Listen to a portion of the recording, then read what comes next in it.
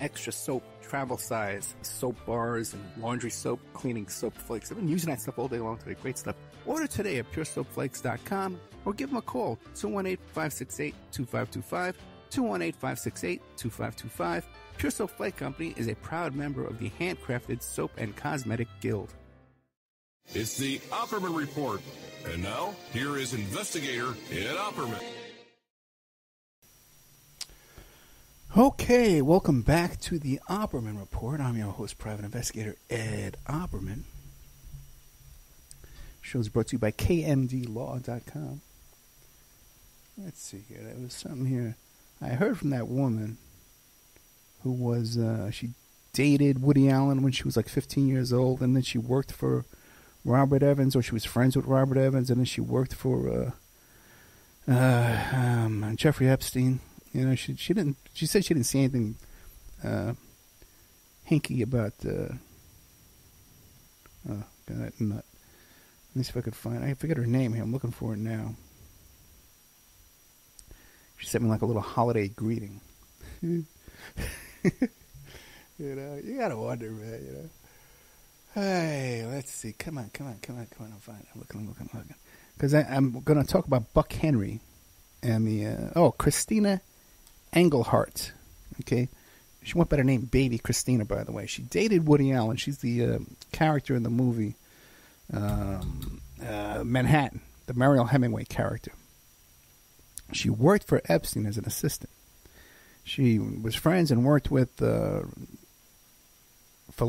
Federico Fellini and Carlos Castaneda. Okay? And also Robert Evans. And you might go back and see we had that interview with Mark Ebner where we had the recording of Robert Evans ordering a 16-year-old child from Heidi Fleiss. Okay? Now, why do I bring all this up? Buck Henry.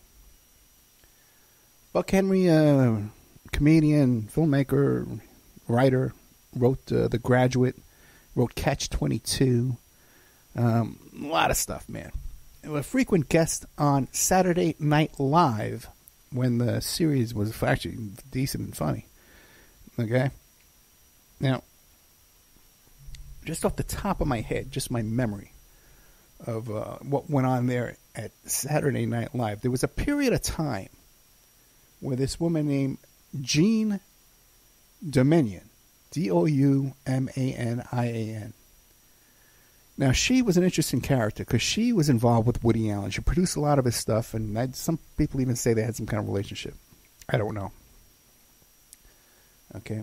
But she became the producer, director of SNL. She replaced Lorne Michaels during that period of time when Lorne Michaels was absent from the running that show. She was heavily involved with Woody Allen.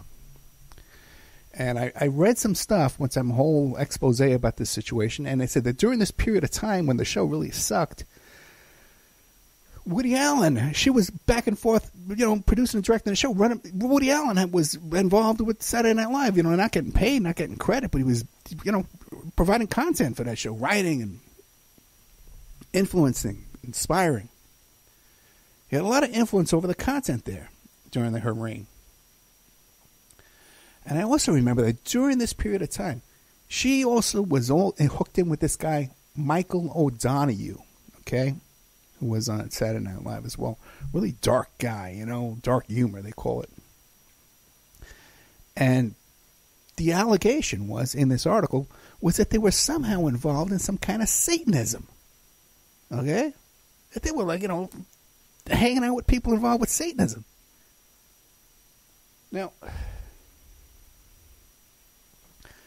I believe this is the same period of time that Buck Henry was doing those skits on there about the uncle, who would come and babysit for the two little girls and would stick their hands down in his pockets and do all this kind of perverted stuff. Now, there's these routines about pedophilia on Saturday Night Live. It was a big joke.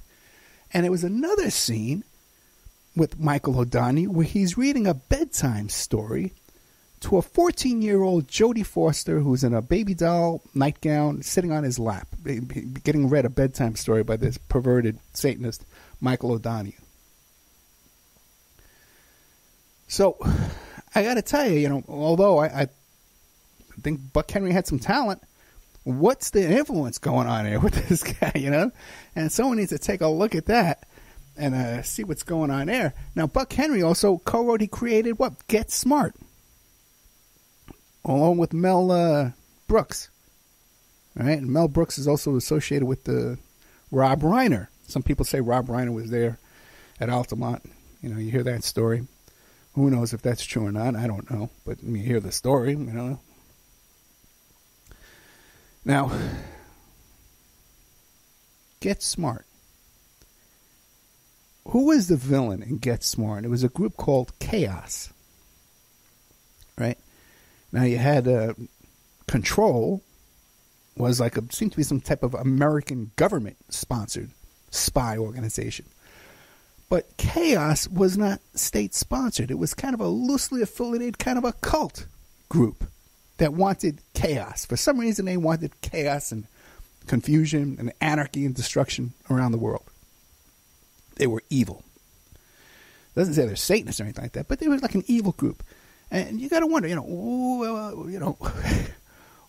wanted chaos too? Who wanted chaos? Whose goal was chaos? The Process Church of the Final Judgment. According to the theory that the reason why they conducted those Son of Sam murders is they wanted chaos and confusion and anarchy, and they wanted fear. They wanted to cause those kind of problems. And it's the same motive, allegedly, it would cause the Atlanta child murders and all these other things. And what did Charles Manson want? He was influenced by the Process Church, and he wanted a race war between the blacks and whites, and that he could come up and take control. Right? That's these theories, these recurring theories of chaos. And if you look at the movie, it was a remake of the movie Dragnet starring Dan Aykroyd, again a Saturday Night Live alumni. And there was a group there I think it was called the Pagans in that group. And there's even a character in that group based on Larry Flint and or Hugh Hefner. And we know they're kind of, Larry Flint's connection to the process, to the Roy Radin murder. His bodyguard was Bill Menser. And that was a group that, again, called the Pagans, that were evil. They were more satanic than this other chaos from the Get Smart. But it's that same kind of thing. That this wild group, just motivated by causing chaos. You know what I'm saying? So I really think there's something to all that, And one of those things where they're just kind of sticking stuff in your face. That's my little 2 cents on that. Now, I have one other weird thing to add to you, because we've had this whole situation this week with Iran and Trump killing this Iranian general and claiming that they were plotting to bomb an embassy. That's chaos. That's chaos in our government, And then Iran shoots down this civilian plane, and it's full of little kids and people going to a wedding. It's just horrific situation there, And one thing that strikes me out of all this, and maybe the average person doesn't notice this or what, I don't know, but when we talk about the assassination of this Iranian general, they like to say, we took him out, Like even the average citizen who's never been involved in organized crime or intelligence assassinations, because that's lingo, that's like intelligence lingo or organized crime, and we took him out. Why does the average person use a phrase like that that's so detached from a murder, And that murder was the catalyst for this death of this whole plane, 180 innocent people in a plane going to a wedding.